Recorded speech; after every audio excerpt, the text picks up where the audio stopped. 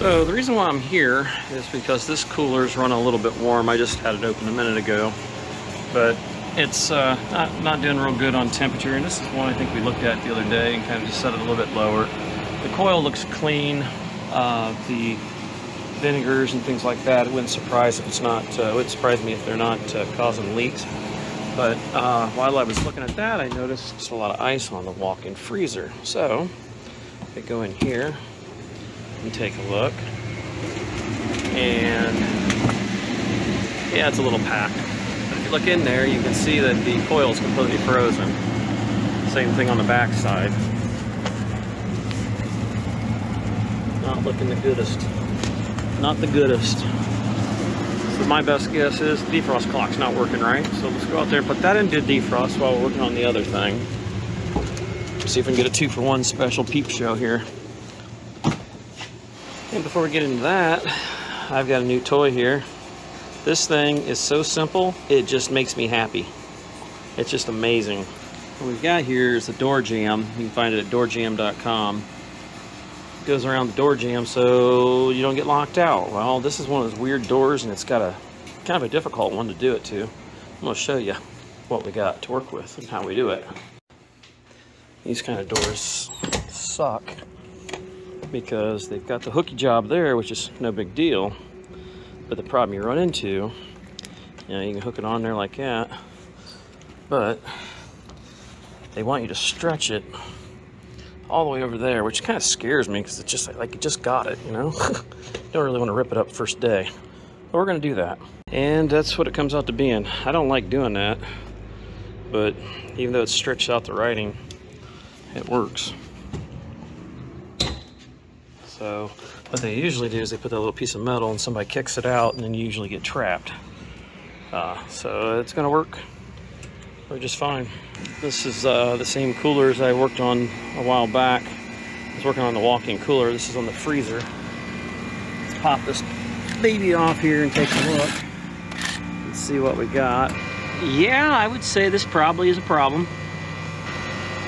That puppy is fried to the maximum gluteus. It is screwed.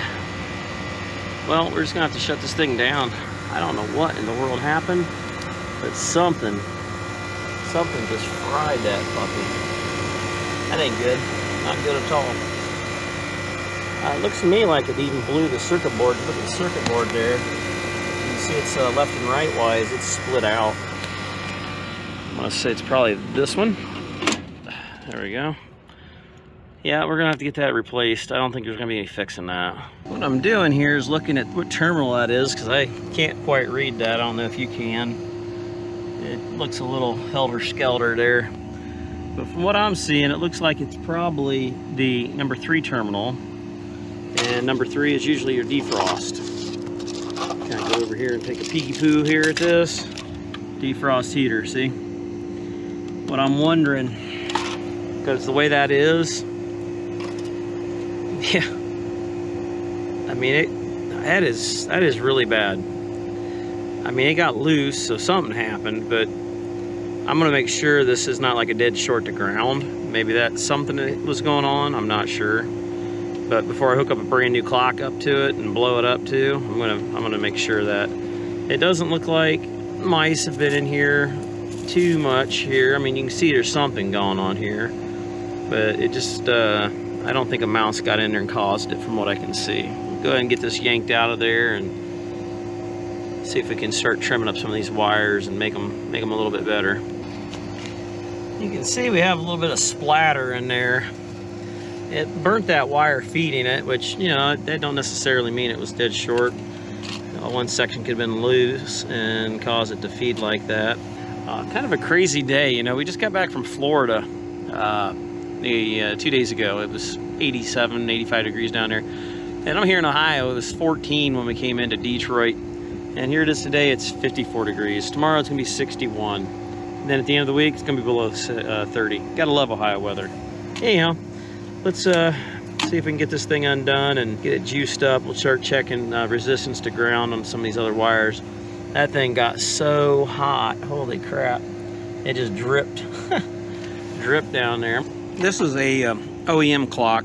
You see me replace this on a call a couple times ago. Anyhow, comparing it, it's exactly the same. XM3 fan. So this is going to match up to that one there. What I'm going to do, go ahead and copy the labels to my labeler here. That way I don't have to like mark them down. It'll make it a little easier. And we'll have that for later. And then I'm going to start testing those wires. Make it a little easier to test too, because this one here doesn't use crimp downs. It has its own little terminal block. So that'll make it a little easier. I went ahead and repeated it. X, N, 4, and 4 there. And obviously we have our 3 here. We'll go ahead and chop those off. You can get a better look at it here. You can see it's had a bad day. It ate her up pretty good. You got your little jumper cable there. Yeah, she definitely is a crispy critter. I think it just kind of reminds me purely of a loose connection, because if that was a dead short, it would just blown and trip the breaker, unless we got a bad breaker. You can see these resistors here got super hot, unless we got hit with some crazy freaking surge of some sort. But this thing is toast, literally. Went ahead and checked resistance between 3 and N on, there's 2 different N's here. When I found the combination, which is the brown and this red one, those are the heaters. They came in at about 33 ohms. So it sounds about right. And I checked both of them to ground. I had nothing. So it seems like we're fine. I bet we had a loose connection of some sort. I'm going to go ahead and wire it up and we'll see what happens. But, you know, I did my due diligence here to make sure that it wasn't just, you know, a dead short. And currently it does not appear to be. Now, if there's something loose or something like that, we'll have to double check for that. But for right now, it just seems to be the issue is just maybe a loose wire or something. Moment of truth.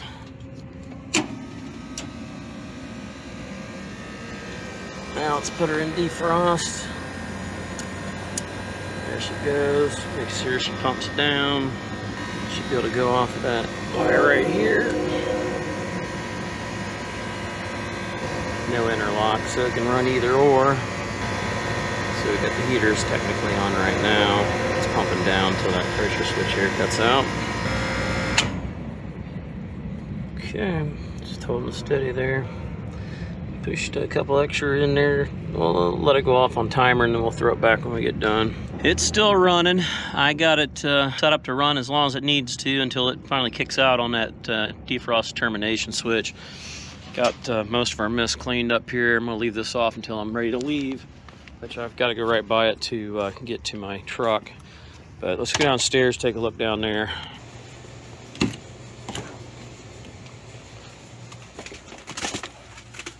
Yeah, it's got a ways to go yet. It's not there. Oh yeah, it's working. Power spray.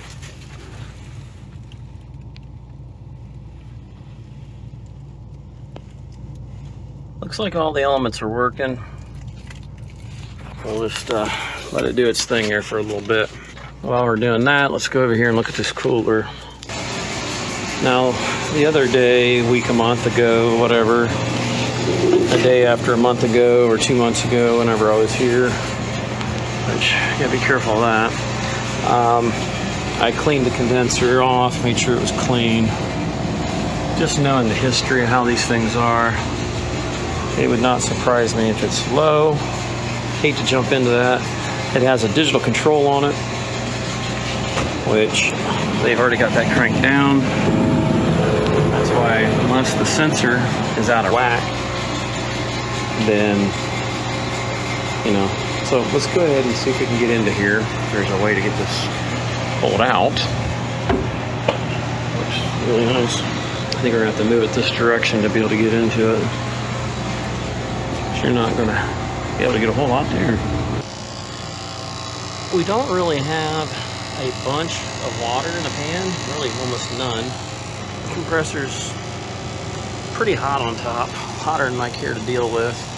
Fan is running, compressor's running. That's rattling enough to drive you nuts. You can tell this has been wet in the past. Let's clean out that trap. You see it's getting some accumulation there, but it's giving me every sign that it's low on refrigerant. I mean, it could be the controller, but we've had a few of those go bad. It's not been violated by anybody yet. Let's see if we can feel the suction line. Yeah, it's not very cold at all. It probably has a leak. We can shut her down and do a little sniffy sniff and see if we can find a leak on this thing. Yeah, I've seen worse. It's not that bad. I was able to blow through that and break it loose, and then all the gunk came out. So let's go ahead and shut this thing down and see if we can get a signal on the leak detector of any sorts. It's running like it's doing. It's low on charge. You gotta remember that suction pressure is gonna be super, super low, and there's not gonna be a bunch of refrigerant in the evaporator. I mean, there will be, but not like if it was shutting off. You guys know how I like Infocon, whether it be D-Tech 3 or Stratus. I figured it's time to give this thing a little try. It's been sitting there for a while. Got some interesting information from some of the sales guys. Said that this might be just a little more sensitive because there's less tubing in it. Let's take a look here and see if we can get a snifferoo. You can just smell the vinegars big time. Definitely can smell the vinegars.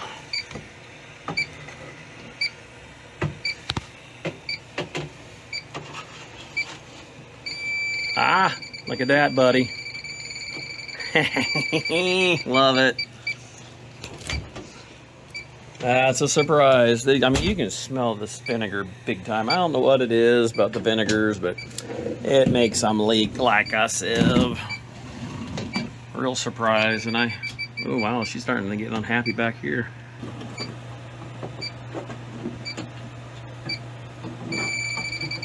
Yeah, that's in the coil that's doing it. Yep. Yep. I'm gonna do it with both hands, that way I can be certain it's in the coil and not just one of the lines. We're on the fins.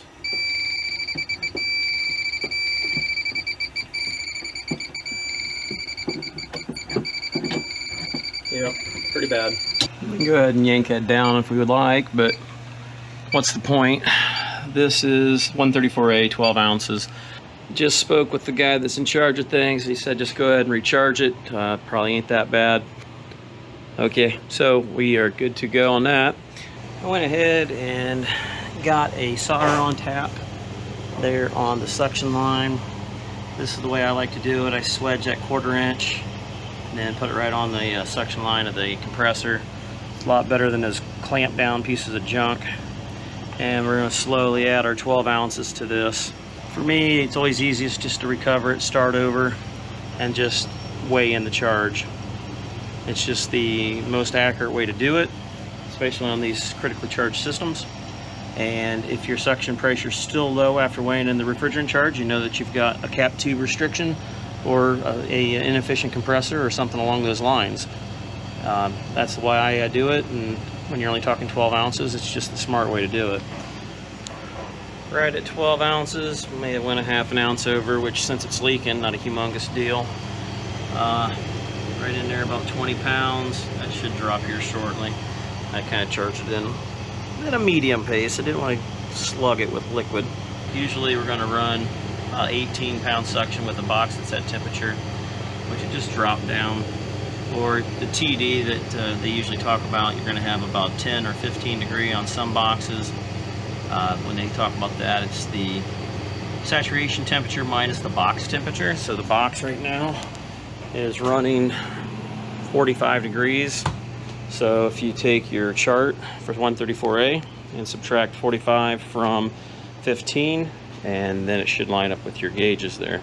Run about a 27 degree TD, which these boxes here, a lot of times they'll have higher ones. Usually your walk-in coolers, freezers are going to usually be a 10, sometimes 15 degrees. So like this one here, we're running 42. You really need to, get the temperature of the return side of the evaporator.